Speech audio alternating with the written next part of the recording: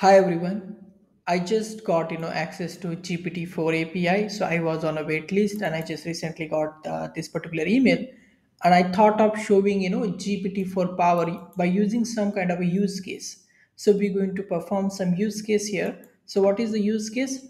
We're going to extract information or entities from this particular invoice, and we could even ask questions to get answer. For example, we can ask how many units we sold for a particular service, or we might ask what is the total amount inside this particular invoice. So that is some kind of use case that I want to take, and then we can compare GPT-4 versus GPT-3 kind of output. So as we know that we're going to perform this kind of use case, so we will need some OCR technique, right? We need a text to be extracted from this image so that we can use that text and pass to GPT-4 or GPT-3 so that we can extract entities, we can ask the question, right? So that's what we're going to do today. We're going to show you how to process invoices, and this is very popular use case nowadays, companies are doing. So let's do this thing. So if you're not familiar with Amazon Textract, then don't worry, I will be covering whatever the basic stuff what we will need in this tutorial, but I will encourage you to go and watch my Amazon Textract tutorial, where I have explained what is Amazon Textract and how we can use it for different use cases what we have. So that's what we're going to do. So let's do one thing. So we're going to require OpenAI first of all, and we're going to require a Boto 3 library. This is for the Amazon Textract thing.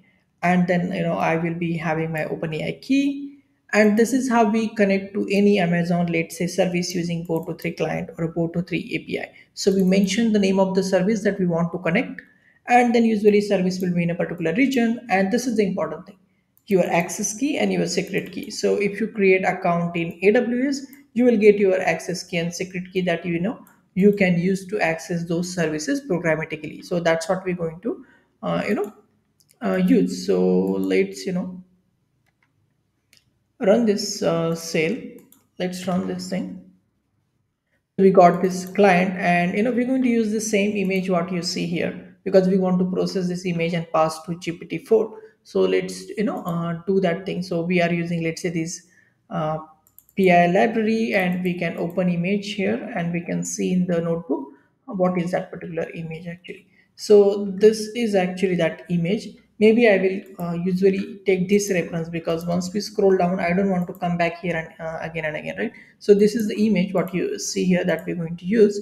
So when you pass this image to a Textract service or any, let's say, OCR service, so we're going to take the bytes from this particular image, and we're going to pass. So you're going to open that particular image, you read it in a binary, and then we create the byte array, and we're going to simply pass this image as a byte array to the OCR service, which is this Textract. So we're going to call its method called detect document text. That is the method this Textract has, and it takes a document that we want to process, and the document has a key, let's say, bytes, and we pass actual byte array that what we have. And once we pass this image to the OCR service here at Textract, we will get some response, and we can see what kind of response we get.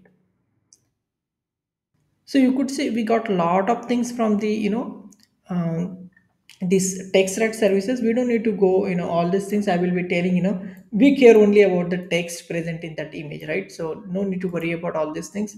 So let's just clear this output. Now let's see, this particular response actually had a lot of blocks of information they have detected. Now what those blocks of information, okay, I might maybe want to show you again here.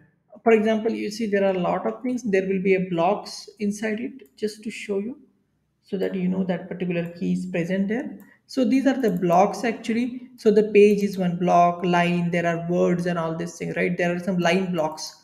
So it can detect certain lines, and those will be mark as the line blocks. So we are interested in those line blocks because we want to collect that particular text. Again, let's not get into this because that's not the objective of the video. So what we do actually, we know that the response is going to have a lot of blocks, and we care about the blocks which are marked as a line, and then we are simply collecting all those text associated with those blocks and putting in this single big string, and we can see exactly what is that big string. Now you could see we got this whole invoice, this particular all the text present here in the form of a big string, and you could see we have lost all the formatting. You could see nicely there are tables and all these things structured, but in the OCR text we have lost all this formatting and we just have one single big string. And that is the interesting thing. We're going to pass this single long string to GPT-3 or let's say GPT-4, and then we're going to see whether GPT-3 is able to extract the structured information from it. And that's the typical use case, we have in the document processing. So first, let's try with the GPT-3, right? Now, up to this point, forget whether you know about the text extract or not. From this point, we can start. Let's say we have some text and we want to pass it to GPT-3 and extract certain entities from it.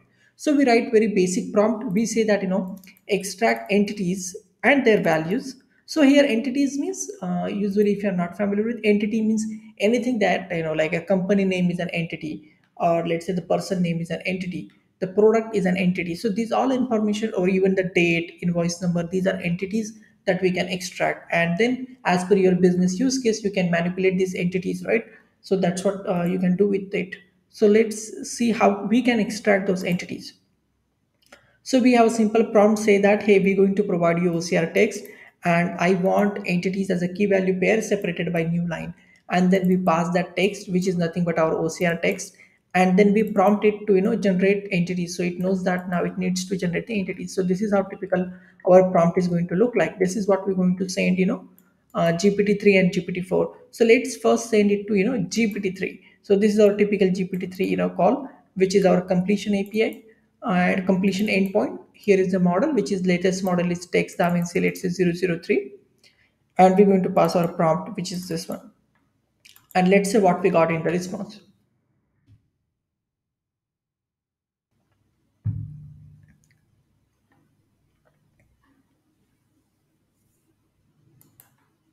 So ideally, we are expecting, those entities extracted. Wow. So you could see we got those entities extracted, each separate line. So we could see company name, it has extracted K company, it has extracted invoice number as this particular value.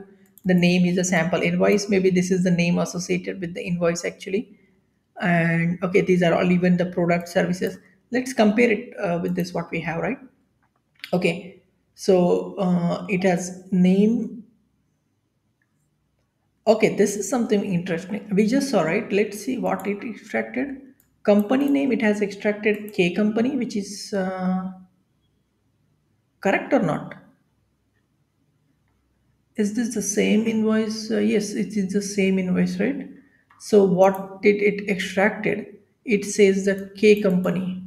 Maybe it is the OCR text that is the, could be issue. Yeah, because the OCR says it is a K company. That is fine because that's what the OCR text is giving. So we have to judge it at per the OCR text. So OCR text has date. It says K company, name, sample, invoice, billing information, and all these things. Yeah, here we do have a ABC company actually mentioned. So not sure why this K company came. Am I missing something here? Okay, anyway, let's go and see what entities we got exactly here. So we got this product information got extracted from the table. Billing information name. Okay, here it mentioned actually shipping information name. Yeah, that may be the correct. Yes, billing information and the shipping information it has extracted differently. I just wondering from where did we got this K company? Maybe or is this something got extracted out of it? Anyway, so it is able to extract this billing and shipping information. So let's see. This is how it extracted. Now let's compare it with the GPT-4 actually and see what happens. So this is what GPT-3 has extracted, and you know that the GPT-4 is actually a chat model, which is the chat completion model, and not this, right? But it is still going to perform better than GPT-3 on a normal task also.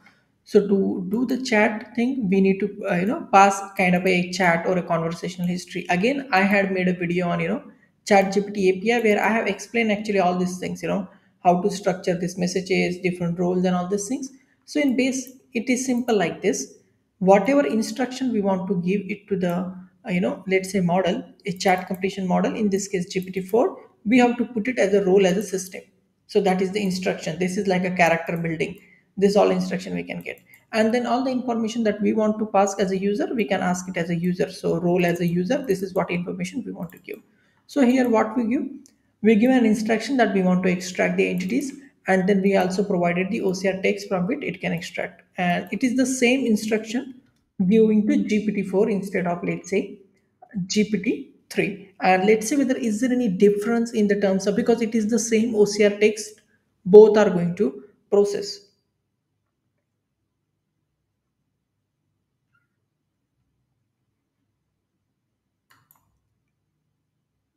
Okay, we got information.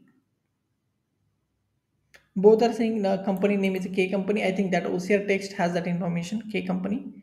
Here name is sample invoice. The billing name is ABC company. How should we compare it? Okay, you see, it is more structured compared to what we got here, or what? Product and services 1 6, product and services 1.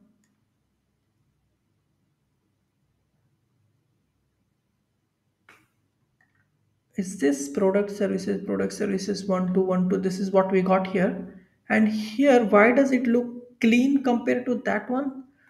Product and services 1. Okay, it has used that information only one. So it is like product and services 1, name is this particular thing.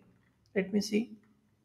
Product and services 1. Yeah, this sync. And then all its information may be down 202. Let's see this information. Yes, that, quantity of one, then unit price for this one, and this is the total of this particular thing. Same thing, I think, it just using less words and seems to be more structured compared to what we got here.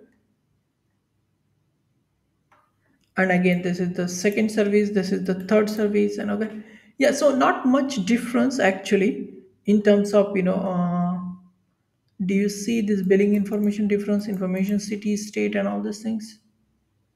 Shipping name, John Smith.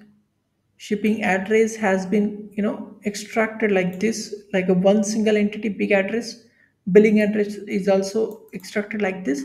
So definitely it seems more structured. But again, it depends on how you want it. Here they separated everything: city, state, address. Here it pick up that whole thing as a one big address. This is how, it is able to structure. So you see, even the OCR text don't have any formatting, but still GPT-3 or even GPT-4 are able to extract those things in a structured manner for us actually. And that is the beauty of this whole models, that, even the OCR text, which even hard for us as a humans to go and see what exactly that structured mean, but these models are so powerful that it can extract the structured information.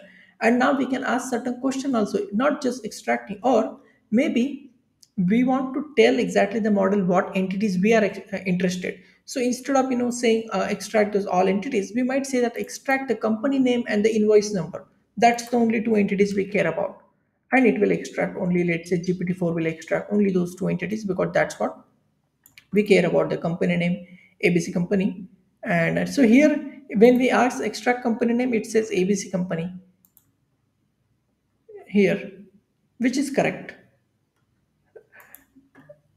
And what it took it, initially company, it is says K company. Okay, here billing name, it says ABC company.